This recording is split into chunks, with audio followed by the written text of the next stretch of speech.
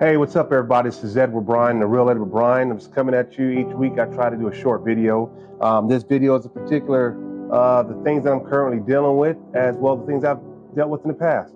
How have I navigated through all this? I can tell you one thing for sure. It has been by the grace of God. He's been with me through this whole ordeal. And most importantly, being careful how I speak, what I speak, and where to go. Because there's some places that I try to stay away from. So I'm not in a place where I can be spotted a lot and seen a lot. Not saying that I'm a celebrity or anything like that. It's just that when I'm in places where there's high traffic people, 9 times out of 10, I meet people that say they know me because I'm going to be honest with you. My images are shared all around the world.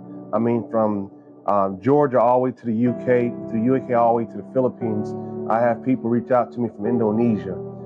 There's a few people that I made friends with now because they were hurt and I've talked to them and now I'm friends with them on social media. But unfortunately, it came through them being scammed romantically. And I've dealt with that. I'm still dealing with that. How do I deal with it in my personal life? I've left my military command know what's going on. And now I'm going to have to let Delta more so know what's going on because I thought I don't have to do that. But now the S word, I can't use that word because social media has been told to me that has been a derogatory term, and a lot of those S guys that are doing the S hammer, they have reported me for using that word. So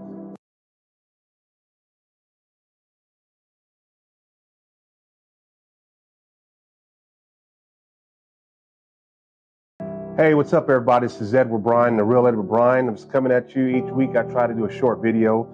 This video is in particular the things that I'm currently dealing with, as well as the things I've dealt with in the past. How have I navigated through all this? I can tell you one thing for sure. It has been by the grace of God. He's been with me through this whole ordeal. And most importantly, being careful how I speak, what I speak, and where to go. Because there's some places that I try to stay away from.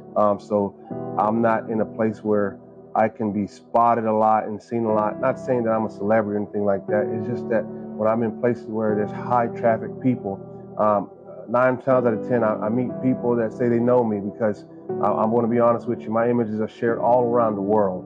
I mean, from Georgia all the way to the UK, all the way to the Philippines. I have people reach out to me from Indonesia. There's a few people that I made friends with now because they were hurt and I've talked to them and now I'm friends with them on social media. But unfortunately, it came through them being scammed romantically. And I've dealt with that. I'm still dealing with that.